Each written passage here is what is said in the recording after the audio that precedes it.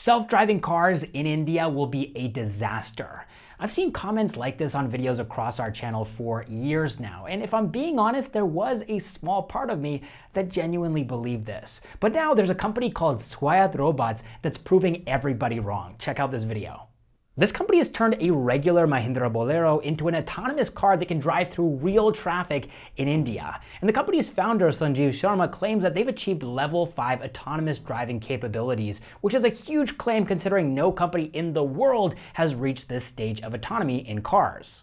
Even Tesla, the company known for its driverless technology innovation, has only achieved level 2 autonomy in their vehicles. But what's surprising is that Swaayatt Robots has managed to do all of this innovation at just a fraction of the cost. According to this interview with Sanjeev, the company raised $3 million back in 2021, but they've used just $650,000 of this. And now they've raised another $4 million, this is the news this week, for their R&D purposes. They essentially have $6.3 million in the bank, and they're going to be using these funds to build a scalable version of their level 4 autonomous driving technology. And at first, I thought that Swaayatt Robots wanted to compete with car companies like Tesla, but that's actually not the case. In fact, Sanjeev wants to be a technology supplier to other car companies.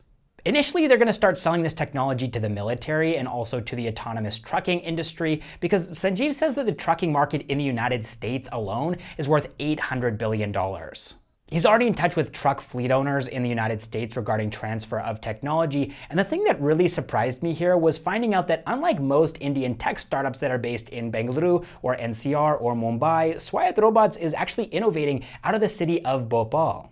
The city isn't really known for its tech, but I first came across this startup while researching for our top 10 Madhya Pradesh startups video, and you can check that video out up here if you're interested. All right, now I want to talk to you guys about Odoo, a one-stop platform for all of your day-to-day business operations. They offer 70+ applications to fulfill all of your business needs, and in the past, we've already talked about their e-commerce builder, their invoicing app, and their CRM tool. So this time, I want to focus on their project management app.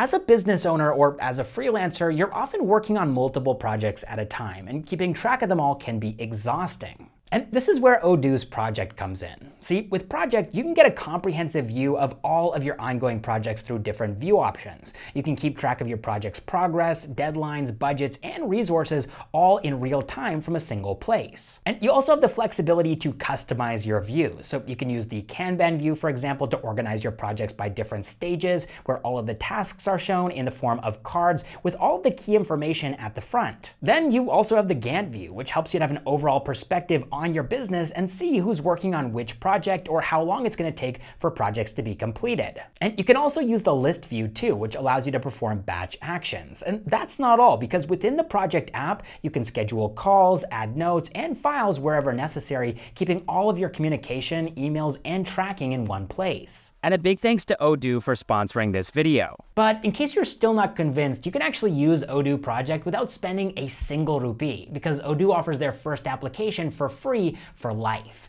Now, if that sounds interesting to you, and it definitely should, you can find a link to their website in the description and also in the pinned comment down below.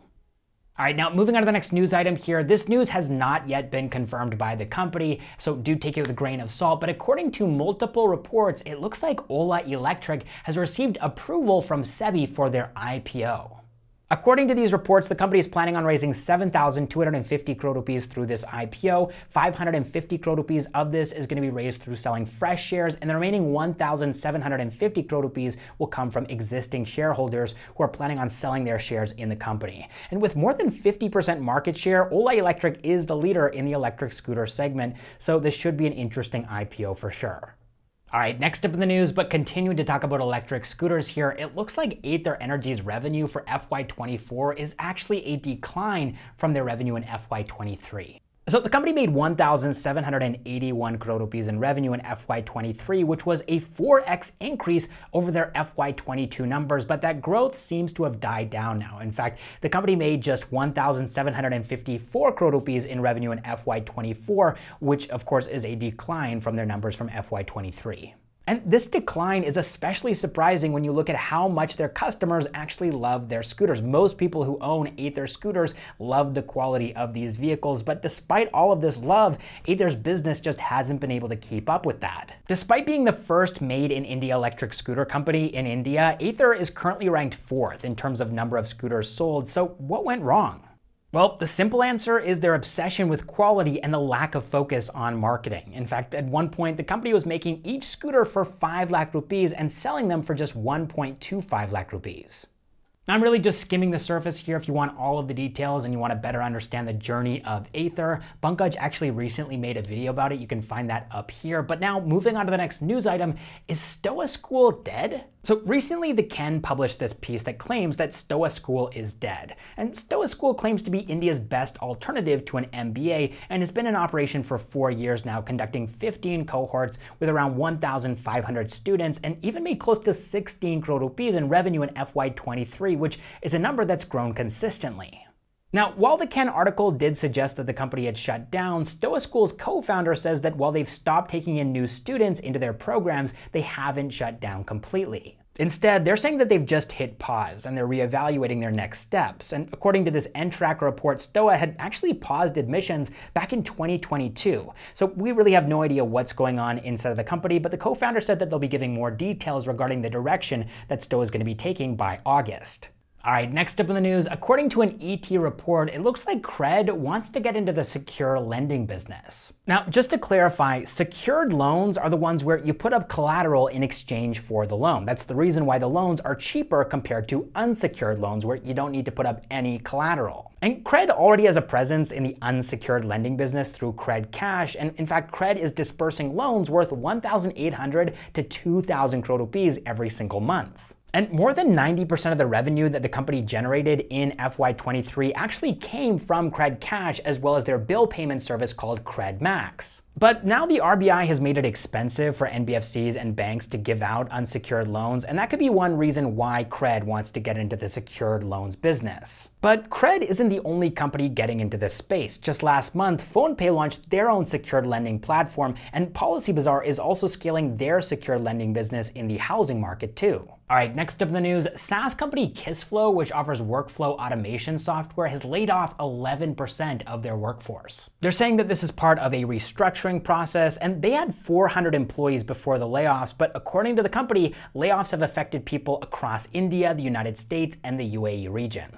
Now, this is the same company that made news back in 2022 when they gifted 5 BMW cars to their senior employees for loyalty. They claimed that 90% of the affected employees have already been placed in other companies, and the remaining 10% will be placed soon. All right, now let's move into the funding news segment for today's video. So this week, Indian startups raised a total of $187 million, which is lower than last week's $343 million.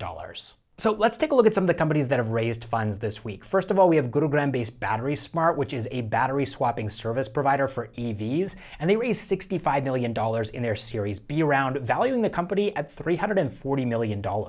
After that, we have Bengaluru-based consumer electronics company Incal Technologies, which is a trademark licensing company that makes consumer electronics products for companies like Acer and Black & Decker, and they raised $36 million in their Series A round. Following this, we have Mumbai-based D2C skincare brand Foxtail, and they raised $18 million in their Series B round. After that, we have Bengaluru-based Ethereal Machines, which manufactures precision engineering components for the aerospace and electronics industry using their proprietary CNC machines, and they raised $13 million in their Series A round. Then after that, we have Ola Electric. They raised $13 million in debt ahead of their IPO. And then finally, we have Delhi-based drone delivery startup Sky Air, and they raised $4 million in their Series A round. All right, that is all the startup news that I have for you guys this week. I really hope you enjoyed the video. But before I let you guys go, there's a video that we just made about the top 10 startups from Jharkhand, and it's gotten so many positive comments, but for some reason, the algorithm just isn't recommending it to people. So please go check it out if that sounds interesting to you. You can find that video in the top right corner of your screen,